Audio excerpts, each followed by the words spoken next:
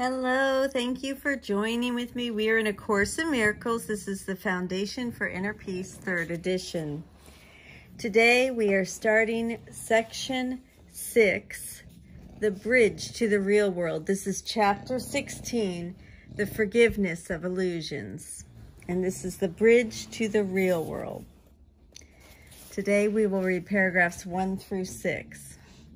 The search for the special relationship is the sign that you equate yourself with the ego and not with God. For the special relationship has value only to the ego. To the ego, unless a relationship has special value, it has no meaning, for it perceives all love as special. Yet this cannot be natural, for it is unlike the relationship of God and His Son. And all relationships that are unlike this one must be unnatural. For God created love as He would have it be and gave it as it is.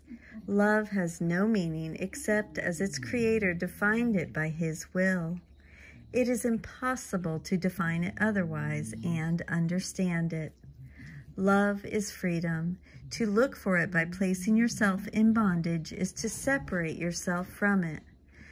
For the love of God no longer seek for union in separation, nor for freedom in bondage.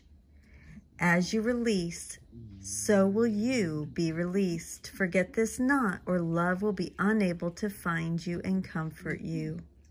There is a way in which the Holy Spirit asks your help if you would have His. The holy instant is His most helpful aid in protecting you from the attraction of guilt, the real lure in the special relationship.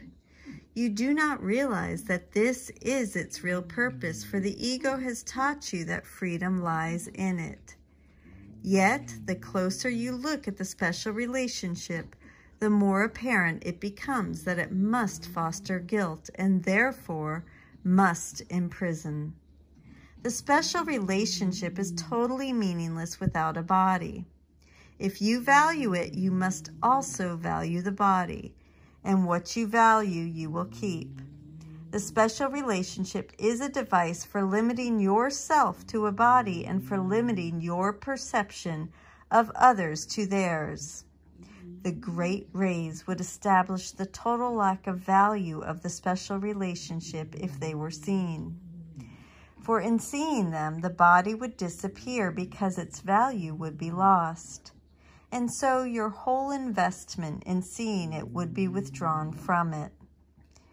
You see the world you value. On this side of the bridge, you see the world of separate bodies seeking to join each other in separate unions and to become one by losing.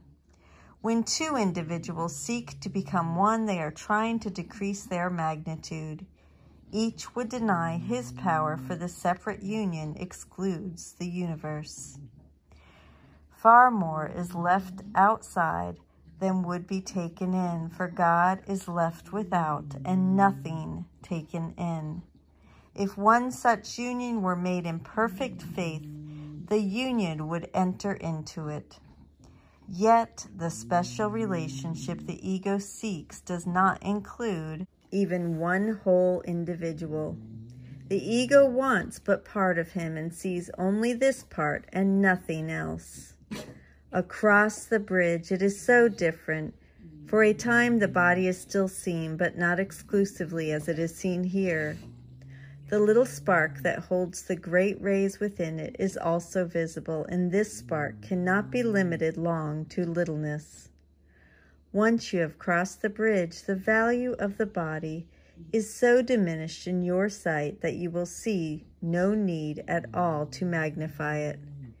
For you will realize that the only value the body has is to enable you to bring your brothers to the bridge with you and to be released together there. I'm going to go ahead and stop there today. We will pick up tomorrow. I love you. I hope you have a beautiful day, and I'll see you then. Thank you.